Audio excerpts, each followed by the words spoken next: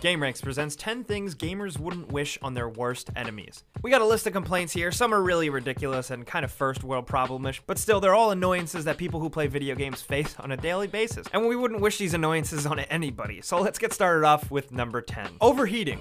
Overheating is a big issue for all of us who play video games in a variety of different ways. Most of the time it affects PC gamers, a graphics card or a laptop overheating immensely. I think we've all been there at least once. You know, you think your machine is perfectly fine-tuned and then all of a sudden it overheats and you flip out. Why? Why is it overheating? I had you going perfectly. Sometimes it might even overheat on a game that's not even that demanding. What the hell is going on? And laptops overheating, don't even get me started because that happens too much to me when it really shouldn't. But PC gamers aren't the only people exclusive to this. The Xbox 360. Remember how much that son of a bitch would overheat? Yeah, well, it happened to me a lot. I remember looking up ways to fix it, and some of the ways to fix it were completely ridiculous, like suspending and hanging the power brick in midair, keeping a fan constantly blowing on your 360, and honestly, none of them worked, and it was totally ridiculous. But as people who play video games, we know that heat is essentially our worst enemy, so watch out for that. At number 9, let's talk about consoles just shutting off for no reason. Has this ever happened to you? It's pretty damn frustrating. My Xbox One has fared me decently so far, but I have had my PS4 shut off on me for no reason at all. What the hell happened? Hello?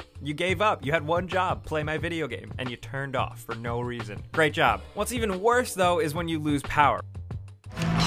What? Or when the power goes out, obviously it shuts off your console, you might lose a save, it really sucks, but the worst thing is, think of this situation. You're at a friend's house, you bring a game over, you pop it in his disk drive to play it all night together, and then suddenly the power goes out, and you might not even have any idea when it's gonna come back on. So well, for the time being, that disk is stuck in that disk drive. So if you brought your game to your friend's house, you're gonna have to wait until the power comes back on because you're not getting that discount. Some consoles do have a trick to open up your disk drive without power, but if you got no power, you ain't got no computer to Google how to do it. So what are you gonna do? Brother. Honestly, like most of the problems on this list, you're gonna deal with it and move on with your life because there are things more important. But hey, and speaking of things that aren't important at all, number 8, screen glare. This can be really annoying for some people who only have time to play video games in the morning before they go to work, or in the afternoon when the sun is setting. And chances are, one of those times, you're getting a sun glaring on your TV screen. And it's on this list because the chances are it's probably annoyed the crap out of you at least once. What really bothers me is nighttime scenes in games or dark areas. If there's even a slight bit of sun glare or any sun coming into the room, sometimes it's impossible to even see what's going on. And that's just something I don't like dealing with. No sir, I don't like it. And at number 7, here's another problem that is easy to fix, but it's more easy to complain about it: running out of battery on your controller or mouse. First of all, I don't think you should be usually using a wireless mouse for latency purposes, but when the battery dies on that or your controller, that's frustrating, especially when some games don't have the feature to automatically pause it or something. The older consoles had that issue. Thankfully now the console's OS actually automatically will pause the game and tell you to put in a new controller. But it's so annoying. If you have a rechargeable controller or mouse, you gotta get up, you gotta find the charger cable, you gotta plug it in, you gotta run the cable all the way to your controller and then plug it into your controller. Or even worse, you gotta get up, you gotta walk all the way over to the kitchen, open up the drawer, find batteries to put in your controller. You might not even have the batteries you need. Then you gotta go all the way to the store and buy the batteries, and they cost way too much money. Then you gotta go all the way back home, hope you don't crash into anything, get inside your house, put the controller batteries back in, and then start playing again. It's just the worst, right? And at number 6, here's a really awful situation. Let me set the scene for you. Okay, you're a really busy person. Say you got a kid, you gotta go to school, or you got your job you gotta go to, and you only have like 20 minutes to get some game time in that day. Something you really have been dying to play, you're really excited, you got 20 minutes before you gotta go to work, and boom, you're gonna do it. So you take the latest game that you're really excited about, you put it in your console, ready to play, and then suddenly you get a message, update PS4. Or update the game software with a new patch. The console must have the latest software system update to play the game, or the game must be updated to play.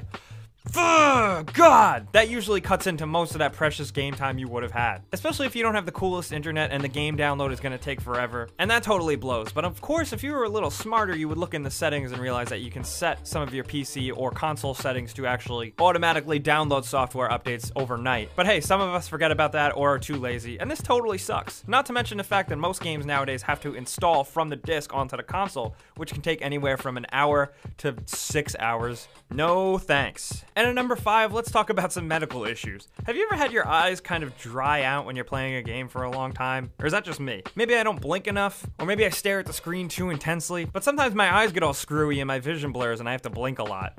Should I call a doctor? I don't know. Also, I know for a fact though, as a contact lens wearer, this is a big deal for us because contact lenses have a tendency to dry out quicker than regular eyeballs would because they're a piece of plastic attached to your eye. So you gotta blink even more. And when you're playing a game, you're not blinking very much, and that'll lead to your contact lenses drying up a little bit and getting a little blurry and making it hard to see. I can't be the only person that has this issue, right? I guess the moral of the story is just keep your eyes happy and safe while you're playing a game. Maybe turn down the brightness or maybe blink and close your eyes for a few minutes. I don't know. At number 4, here's an awful thing that I hate and it always affects my scores. Having a bad player on your team, not once, but multiple times. You've had that happen where you play a game in matchmaking, there's one guy on your maybe even just 4-player team that is absolutely fucking awful. So then after the match you say, alright, you know what, I'm out. You back out, you go back into matchmaking to find a different, completely new match with new players, and sure enough, once again you get grouped in with that same guy. That same guy that sucked and dragged you down and ruined your statistics last match. Well, now he's here to stay. Sometimes you just can't shake a bad player, and that's aggravating as hell. And at number 3, here's something I can't stand. Getting harassed into pre-ordering something I might not even want. Look, I walk into whatever game store it is to buy the new game. Chances are, and not to be a jerk, but you know, I probably, and you guys too, probably know more about the games than the people that are even selling them. You want to pre-order Call of Duty Black Ops 4? No. Do you want a protection plan for only $17.99? If your disc ever breaks, you only have to pay $40 to get a new one?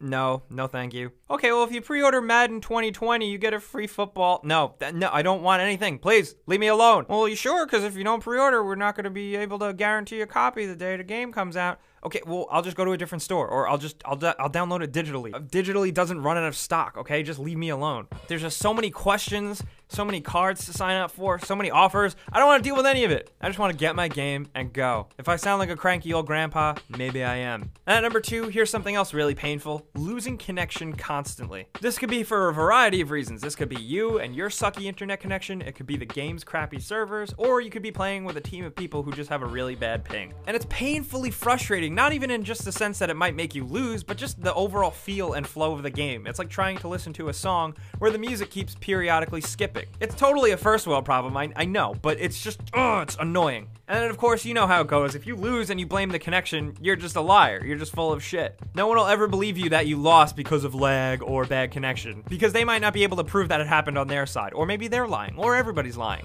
We're all liars. What if everybody's internet connection is actually totally perfect and we're all making this up to sound better than we really are? I'm just messing with you guys anyway. And at number 1 really earns the title of things we wouldn't wish on our worst enemies, because this is the worst. Accidentally deleting or saving over a game save file that had weeks of progress. I don't care what game it is. It could be a 7-hour game, or it could be a huge endless game like Fallout 4. Accidentally deleting a save file is the worst thing imaginable. I wouldn't wish that on anyone. I wouldn't wish that on Hitler. Okay, maybe I would wish, no, you know, I probably wish it on Hitler. But anyway, all that work you put into whatever it was, whether you were building a character or building up a base or leveling, grinding in an RPG, or beating a single player story on extra hard mode, whatever it is, you worked hard to earn that and keep that, and then suddenly you lost it, either due to your own mistake or some other corruption or something awful. And that is basically one of the worst things that can happen to you as somebody who plays video games. Of course, there are worse things that can happen to you as a human being, like dying or starvation. But hey, I'm just talking about video games here, and that's the worst. So anyway, guys, those are 10 things players of video games experience that we wouldn't wish on our worst enemies.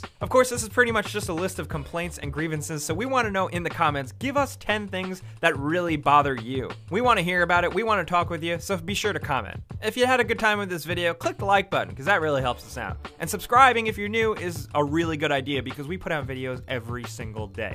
But as always, thanks for watching, and we'll see you guys next time.